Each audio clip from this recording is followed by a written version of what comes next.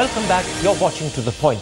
Yesterday, External Affairs Minister Sushma Swaraj said the government will consult the Supreme Court over whether it can take the Saurabh Kalia case to the International Court of Justice. But does the court have a say in the matter? And secondly, does it really suit India to take this step? Those are questions that no one asked when the decision was first announced. Tonight, we directly confront them.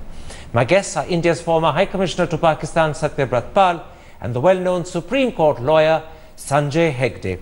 Mr. Hegde, the government has said that it will seek permission from the Supreme Court whether it can take the Saurabh Kalia case to the International Court of Justice or not.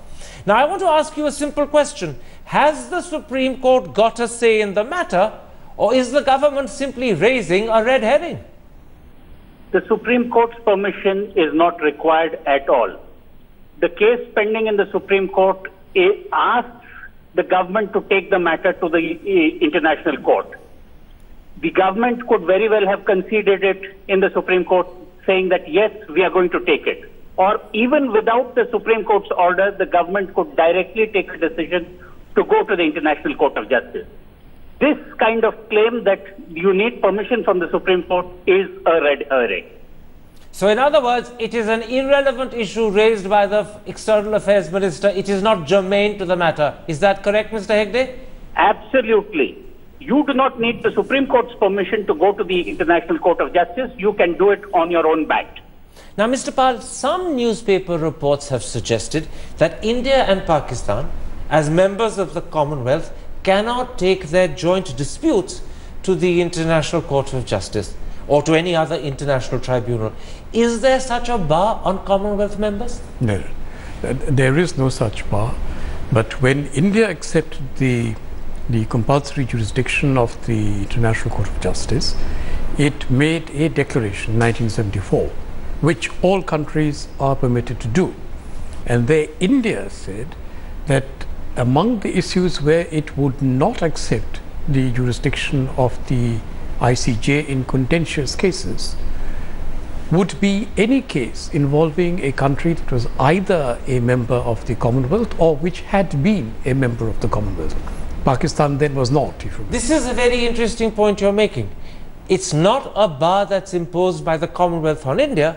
It's a bar that India voluntarily imposed on itself. Absolutely, and with good cause, and we've made good tactical use of it as well.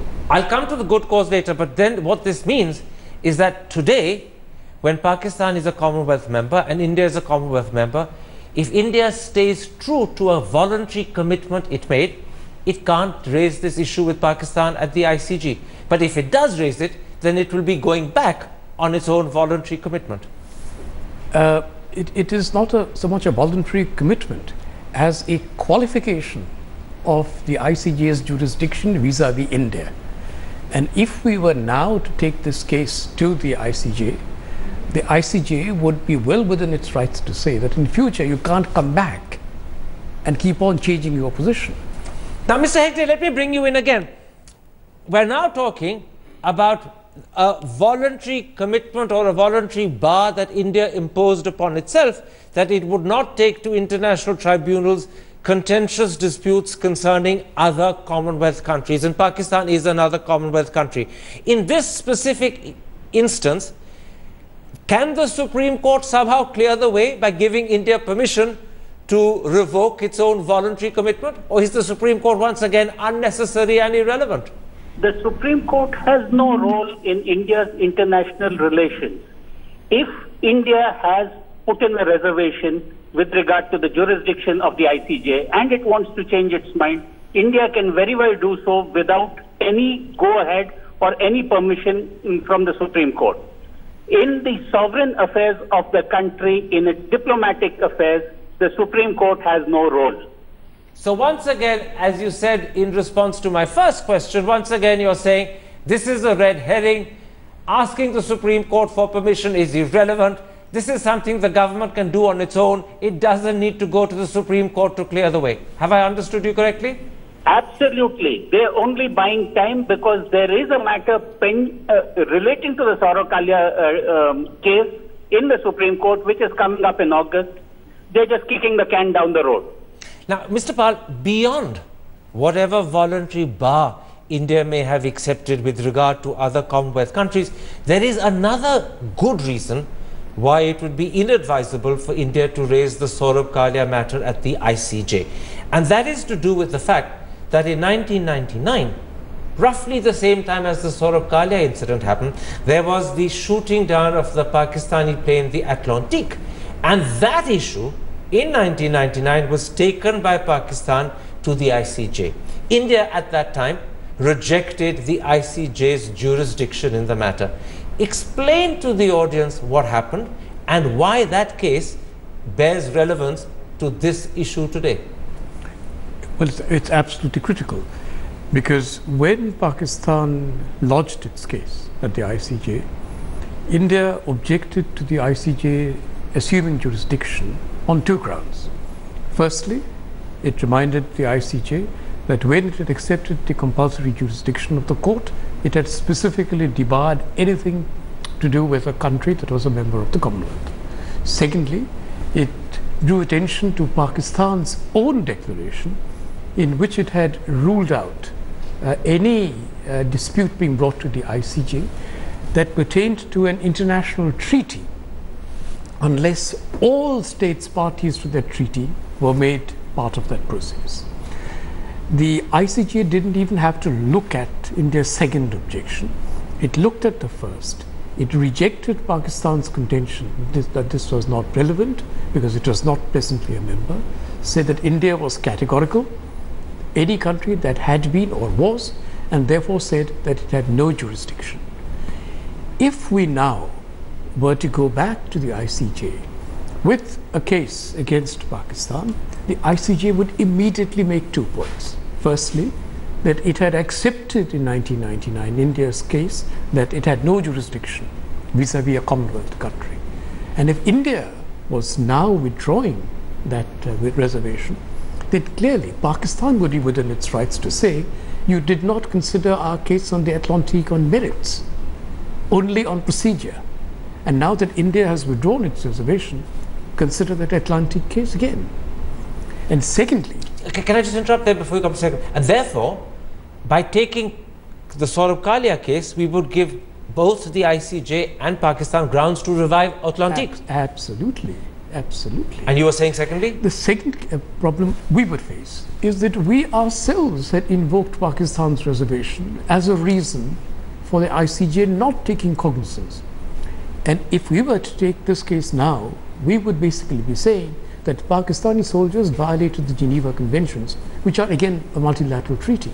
And therefore Pakistan would say, unless India makes all states parties to the Geneva Convention a party to this case, it won't accept jurisdiction. Is there a third consequence? That India would look contradictory, and therefore in the eyes of the international community, India would look, how should I put it mildly, silly. Silly and self-serving, well, which of course is no bad thing, but self-serving in a rather stupid fashion. You've given me 2 or 3 very sound, valid, cogent reasons why A, India can't take up this matter, and B, why India shouldn't take up this matter with the ICJ. Do you then get the feeling that by claiming yesterday that India is seeking the permission or the clearance of the Supreme Court to give it the right to take up the matter with the ICJ, all Mrs. Swaraj has done is to raise the hopes of the Kalia family only to eventually dash them within days or weeks? That would be very cruel, but that I'm afraid is exactly what will happen.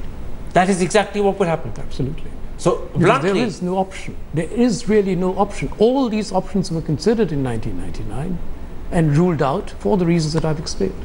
And you also say to me that it's very, very unlikely that your colleagues in South Block would somehow find a way of convincing Mrs. Swaraj that she should do a volte-face and change India's policy on this issue. That I don't know. That I don't know, but I really can't see what has changed. International law hasn't changed. The same constraints apply. And therefore it follows that intelligent foreign service officers with a sense of history, with a sense of knowledge as you do of the past, will argue to Mrs. Swaraj, we have to stick with the policy that has been our policy for the last 15 years. I hope they do. Mr. Hegde, I want to come back to you on that key point.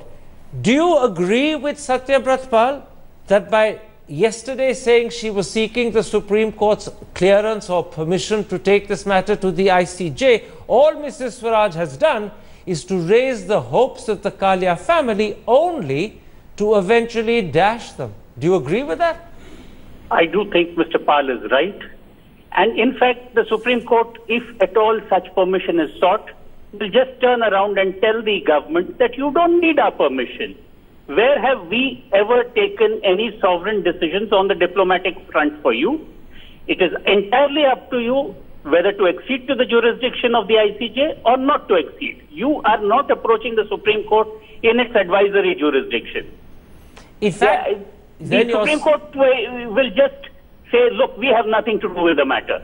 Take your decision. In fact, then, Mr. Hegde, you're saying something more as well. You're saying that in the eventuality that Mrs. Swaraj actually does seek the Supreme Court's permission and clearance, it's possible, by the way, she could change her mind, particularly after hearing you and Mr. Pal. But if she goes ahead with her original stand, the Supreme Court could actually rebuff the government with a very embarrassing reply, which is, you don't need our permission, don't come to us. This is not an area where you can seek our advice. You're being silly in trying to do so. This could be a damaging, embarrassing rebuff from the Supreme Court. Am I right? Absolutely. They may not use all those words, but their intent would be very clear. They would just say, you don't need our permission. Mr. Pal, let's go one step further. It's quite clear that the ICJ would be ruled out for a variety of reasons that you've explained. Are there other international tribunals where the Kalia case can be raised? For instance, what about the International Criminal Court? Does it make sense? Is it feasible for India to raise this there, or is that equally inadvisable? Well, India can't, because India is not a member of the, well, it's not a state party to the statute of the International Criminal Court, nor indeed is Pakistan. It is entirely possible under the statute of the ICC for a private citizen or a private individual to lodge a complaint. But that complaint in this particular case would be problematical for two reasons. Firstly, because Pakistan is not a state party, and secondly, this would mean a retroactive jurisdiction which the ICC normally does not have. The one way of getting around this would be to invoke that provision of the ICC statute which permits the Supreme Court, the Security Council, to make a reference to the ICC. To do that, however, India would have to go to the Security Council, and that is complete anathema as far as the government of India is concerned. Clearly, there is no way India could take a Kashmir-related issue to the Security Council, because it would revive the Security Council's jurisdiction in the matter, which we believe has lapsed with time. What about the special tribunals that were set up to handle Yugoslav war crimes? Could something like that be set up for this? Both the ad hoc tribunals on Yugoslavia and on Rwanda were set up by the Security Council acting under Chapter 7 of the UN Charter, which means a mandatory jurisdiction. That again means India going to the Security Council. So that's really not on. Well then, now this is a very interesting and rather poignant situation. It's inadvisable and wrong to go to the International Court of Justice. It is difficult, if not impossible, to go to the International Criminal Court. It's completely unbelievable that India would raise the matter at the United Nations Security Council to set up an ad hoc tribunal. So all three routes are clearly ruled out. In which case, how can India seek justice for Saurabh Kalia and the other 5 Jawans who were brutally and barbarically killed?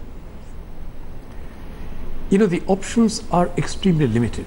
If you want binding judicial decisions, these are the only avenues that we talked about. And they're all closed? They're all closed. If you look at what might be considered sort of moral suasion, you can raise it as a human rights violation in any of the mechanisms of the Human Rights Council. In Geneva? In Geneva. Those, unfortunately, also would not really give you particularly, it wouldn't give you much joy. There are 2 or 3 processes that are available to India, all of which have their own problems and none of which guarantee any satisfaction. So at the end of the road, is the best option, one that perhaps is unlikely to yield results, bilateral pressure on Pakistan? Yes. That's really the only option, and And that will be difficult because Pakistan has from the outset said that no such thing happened.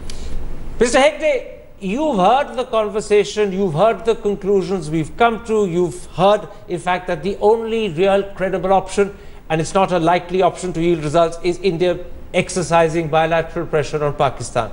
Let me therefore, in the context of the conclusion we've reached, quote to you what Nirmala Sitharaman, a BJP spokesman at the time, said in 2013 when the UPA made it clear that they would not raise the Kalia case at the International Court of Justice. This is what Mr. Sitharaman said. The sovereign authority with which you may persuade a neighboring state about issues which are very critical to your national honor is being neglected. And then Mr. Sitharaman added, this government, meaning the UPA, is definitely neglecting issues of India's state honor and India's people's honor. Today, would you accept that that criticism is entirely mistaken? Because her government is in exactly the same position as the UPA, and she didn't understand the nature of that position when she made this criticism. I doubt Mrs. Sitharaman would repeat it today as a member of the government. It's very easy to say things when you are in the opposition. You provide a television soundbite or two. But when it comes to the actual business of government, that is when you have to take hard choices, and sometimes there is no choice at all.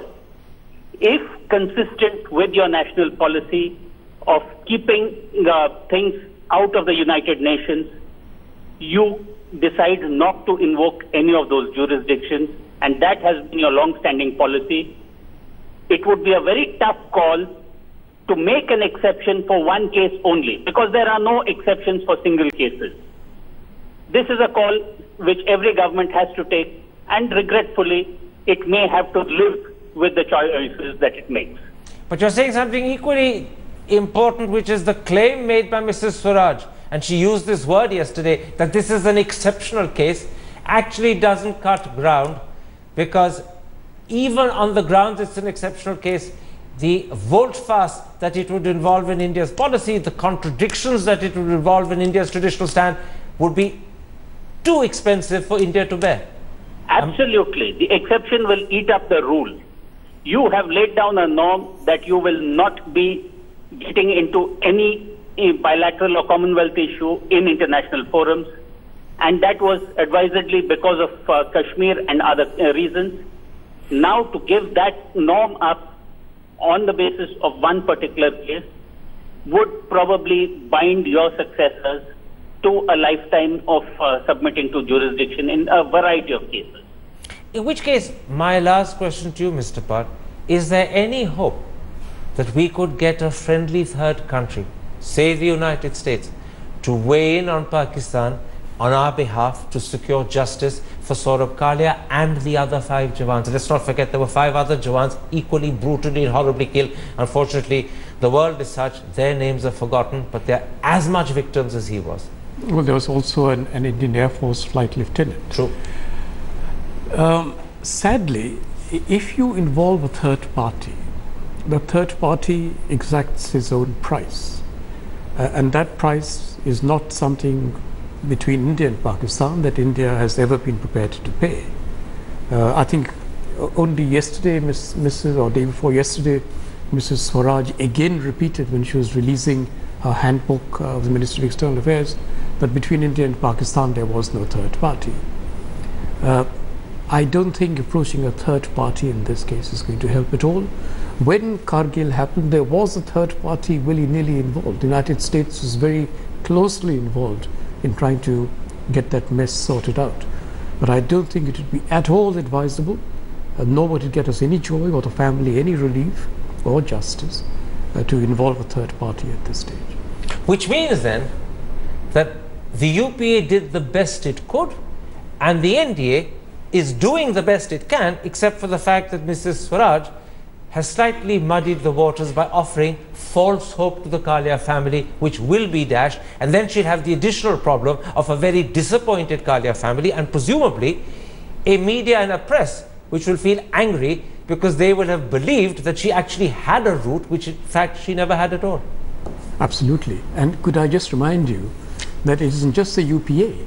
From 1999 to 2004, it was the NDA that examined all these issues. Mr. Jaswant Singh and Mr. Vajpayee. And ruled them out because they were not feasible. So in a nutshell, with her statement yesterday suggesting she'll seek the Supreme Court's permission to go to the ICJ, has Mrs. Swaraj made an already tricky, awkward problem considerably worse, because she's now added in the emotional element of disappointing the victim's family? Yes, I mean, she's raised hopes that she cannot possibly satisfy. So she's going to live to regret her statement of yesterday. Sadly, I think so. Mr. Pal, thank you very much for joining me. Mr. Hegde, thank you very much for joining me. And there we end this particular episode, and I'm afraid it ends on a rather disappointing note for the Kalia family. The hopes that Mrs. Swaraj raised, my guests at any rate firmly believe, will be dashed. And unfortunately, it also suggests that justice for Saurabh Kalia, and let's not forget the other 5 Jawans as well as the Air Force pilot, is unlikely to happen anytime soon, if it happens at all. On that rather sobering note, if you have been, thanks for watching. Goodbye. Good night.